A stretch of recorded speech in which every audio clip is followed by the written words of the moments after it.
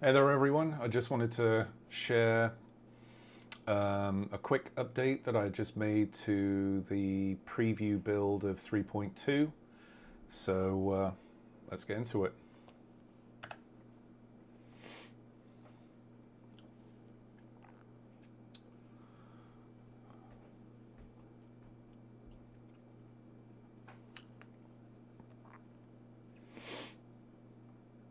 So I'm going to go into a clean view, games view.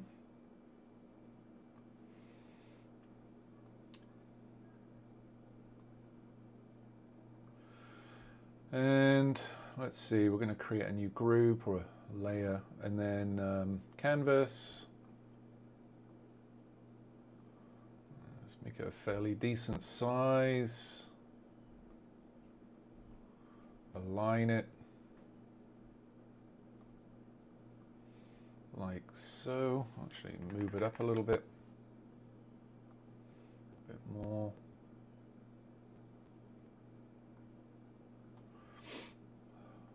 All right, and then text scroller, we'll move it inside the canvas and we'll make it the same size as the canvas.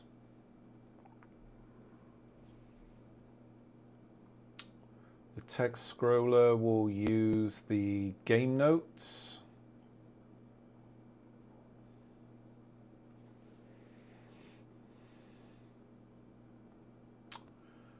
And let's see.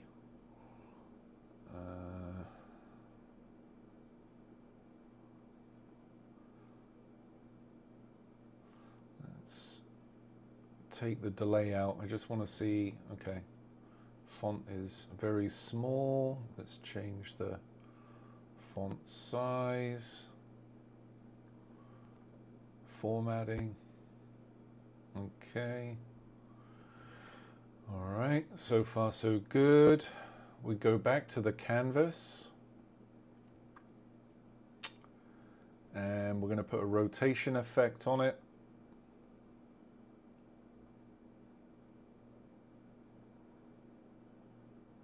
I think you know what I'm trying to do here.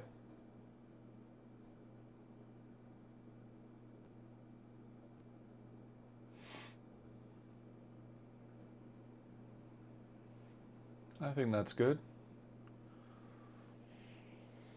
Now, if I switch to another game, it's not quite Star Wars because the text starts way at the top of the scroll area, right? It never starts at the bottom of the screen and then scrolls in, but we can do that. So what I'm going to do, I'll go back to text scroller. Let's just change the scroll delay, begin delay to 10 and count how many lines we've got. 1, 2, 3, 4, 5, 6, 7, 8. I've added 2 more properties. I'm going to say add 9 blank rows before the text and add 9 after the text. And now I'm going to remove the delay. I'll make it 0.5. And now it starts scrolling from the very bottom.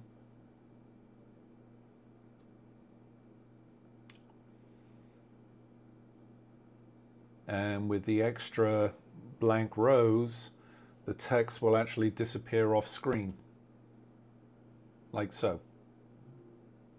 Okay? And then it will repeat the cycle.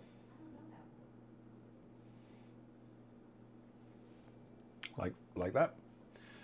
I mean, we can do some other stuff like,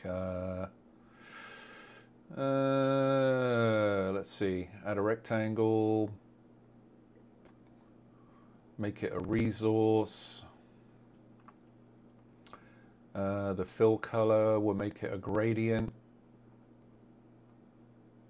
a linear gradient, that is.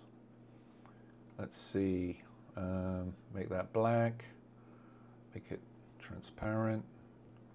Do the same on this side, black, and then add 2 more points. I don't know, make them white.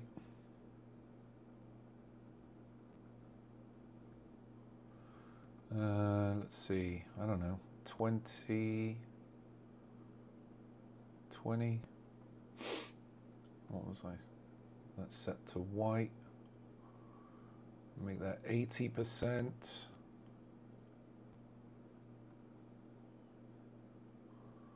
All right, I think that's correct.